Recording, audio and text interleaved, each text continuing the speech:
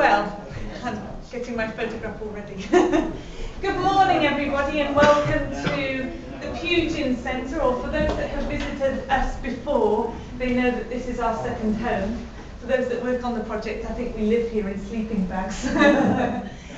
We very much hope that you're going to enjoy the grand tour. This is the first time that we've been able to spread it out leisurely, when we can all enjoy looking at all four of the major buildings that Pugin produced here in North Staffordshire in Pugin land. So first of all, just to welcome you, a couple of housekeeping things. If you haven't found the toilets already, it's just through the door here.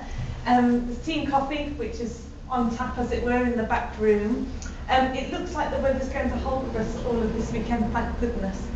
So we should have a pleasant and dry weekend. We are going to visit all the different sites, but I know throughout the weekend that some of you would like to visit different things, so you might be dipping in and out. So if you just let me know once more when you'll be coming and joining us throughout. We want you to make the most of your stay here in North Staffordshire.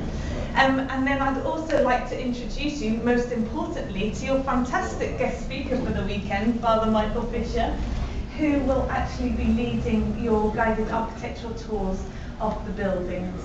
A couple of other things. We are under our own steam, so we can be flexible with the programme. It is us, so if you want to stay a little longer or a little shorter anywhere, then just let me know. And then this evening, the cloud of mystery, as it were. Now, Damien and I have been working quite hard on the programme. I'm actually going to a tapas restaurant in the High Street this evening. Anybody that would like to join me, if you could let me know by lunchtime so that I can confirm table numbers. Other than that, there are plenty of good eateries in and around, and I know that not all of you are staying in Cheadle. If anybody needs any help with transport, also to let me know, and I can give you some taxi numbers and other details like that. So I shall hand you over to Michael for this weekend's guided tours. Well, thank you, Hannah, and welcome to Pugin Land, which was Professor Pevsner's title for Cheadle and surrounding district. I should get out of the way because he's what it's all about. There's Augustus Welby Pugin. It's a replica of the tomb effigy from Ramsgate. It was made specially for the V&A exhibition in 1994, and he now lives normally at Alton Towers, though they didn't know quite what to do with him. Anyway, there he is in his state, but that's what it's all about.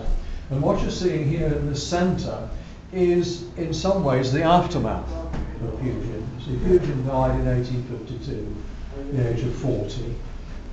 He had no architectural practice as such. His only pupil, apart from his son Edward, was John Hardman Powell, who married Pugin's daughter.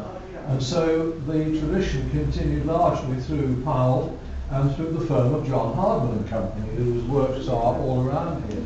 And what you can see is how Hardman's took up the cause from Pugin's time. There are some things that date actually from Pugin. The tall Paschal candlestick, by the way, there is Pugin. It came into the Hardman collection, believe it or not. It was spotted in a hotel foyer in London. It was being used as a plough-stone, and the custodian of the Hardman collection brought it out to Birmingham. So you're going from that to lots of other things that continue the Pugin style right through into the 20th century. And the pictures on the wall here, the 1, 2, 3, 4, including the photograph, are of St Gregory's Church in Longton, Stoke-on-Trent. No longer there, it had to be demolished because of mining subsidence. But it was designed by Pugin's son Edward in the 1860s, and was redecorated by Hardman's in about 1903, 1905. And those are the drawings for the decorative scheme that was applied, and it's all wholly in the style of Pugin. And so he was still being drawn upon, as it were, long after his death. In the frame pictures over on the wall there, you've got some patterns for stained glass. You've also got, in the left-hand frame, designs for metalwork by John Hardman Powell, part of the extensive collection.